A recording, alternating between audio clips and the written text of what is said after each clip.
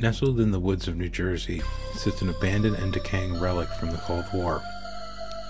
A part of McGuire Air Force Base, the BOMARC site went into operation in 1959, and 1 year later, an accident in 1960 left the site contaminated with weapons-grade plutonium. Decommissioned in 1972, the site is still off-limits today due to low levels of contamination. Follow me as I venture inside to see what is left behind.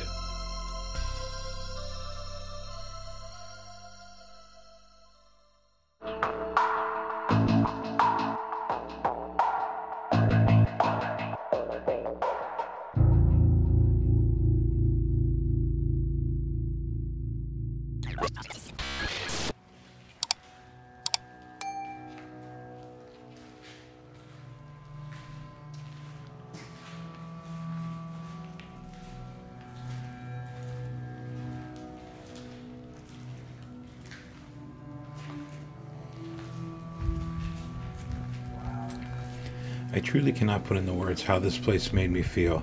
Just stepping back to look at the sheer size of this place puts into perspective how close we really were to nuclear war. And while the site has been decommissioned since the 1970s, that eerie feeling still remains. It goes without saying that Jess and I just want to thank all of you for your support. Without you, we would not be where we are today.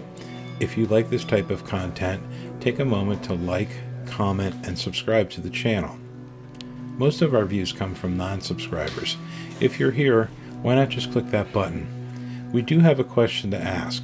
The feedback we get is all positive, so why do you stop watching? We would really like to understand. Take a moment to comment the reasons you stopped watching below. Finally, if you'd like to help support the channel, a PayPal link is in the description.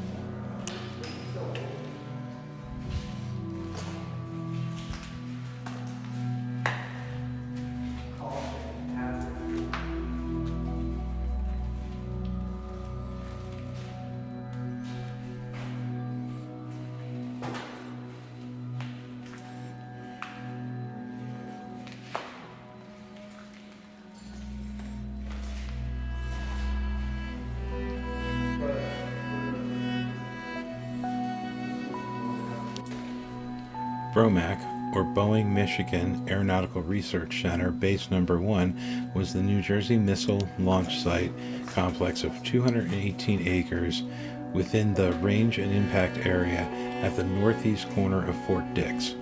The military installation was one of two Cold War BOMARC bases of the New York Air Defense Sector. The formerly used defense site was the first operational BOMARC base and had both a missile support area with Squadron Operations Center and a launch area. With 56 Mode 2 launcher shelters in 2 flights.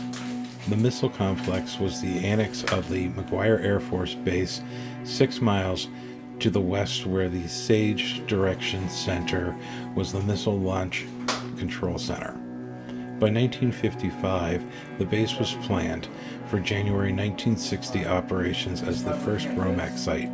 Construction began in January of 1958, and it became operational on September 1st, 1959, with 3 IM-99A missiles, 24 missiles by January 1st. In December 1959, Colonel Robert E. Stewart was the base commander. The 46th Air Missile Squadron BOMARC commander was Lieutenant Colonel Ernest B. Shepard, and the Boeing Support Office was in New Egypt, New Jersey.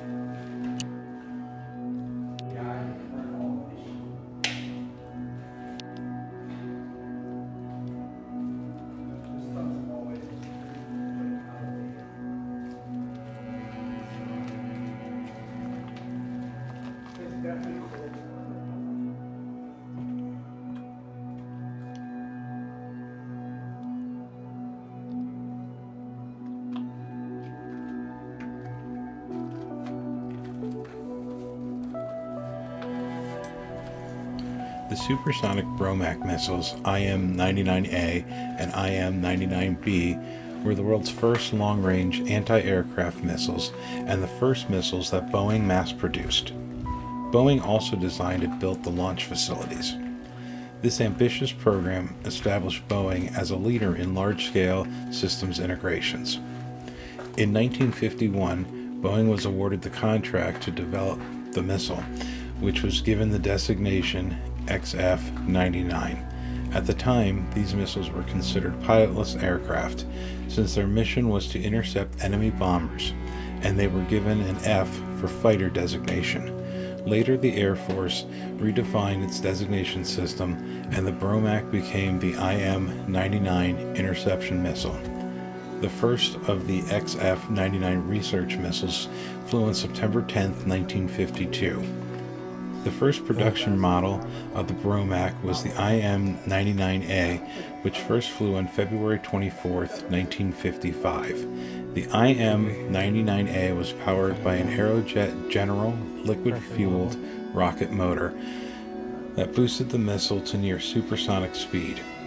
At the time, twin Marquette ramjet engines attached by pylons to the underside of the missile propelled the missile to its target at Mach 2.5 to a range of 250 miles. One major issue with the early BOMARC was the main booster's highly corrosive liquid rocket fuel. This fuel could not be stored on board the missile and had to be loaded before launch, a process that nearly added 2 minutes to the missile launch time. The solution was to replace the liquid-fueled motor with a large solid fuel booster. The result was much safer and much better performing. The IM-99B Super BOMARC, which had a response time of less than 30 seconds, the B model had an increased range of 440 miles. While its stated cruise speed was Mach 2.5, the B model had been tested to speeds of Mach 4 and was effective from sea level to 100,000 feet. Between 1957 and 1964, Boeing built 570 production missiles, 269 production IM-99As, and 300 production IM-99B missiles, and another 130 for various tests. The missiles were housed on a constant combat-ready base in individual launch shelters in remote areas. They used analog computers, some of which were built by Boeing and had been developed for ground-to-air pilotless aircraft experiments during World War II. BOMARC was intended to centralize command and control air defense systems for Canada and the United States, known as SAGE, Semi-Automatic Ground Environment. The system would guide BOMARC to incoming targets until the missile's owner, Seek, could lock on the target and detonate the missile's warhead at the closest point of pass or on impact. BOMARC was a successful program that met all of its original objectives, but the nature of nuclear threat changed from primarily bombers to ballistic missiles. In 1970, Congress declared that the Continental U.S. Air Defense Missile System was no longer necessary, and on October 1st, 1972, the last BOMARC was retired from service. Thank you again for all your support. We love all of you. Until next time, stay safe.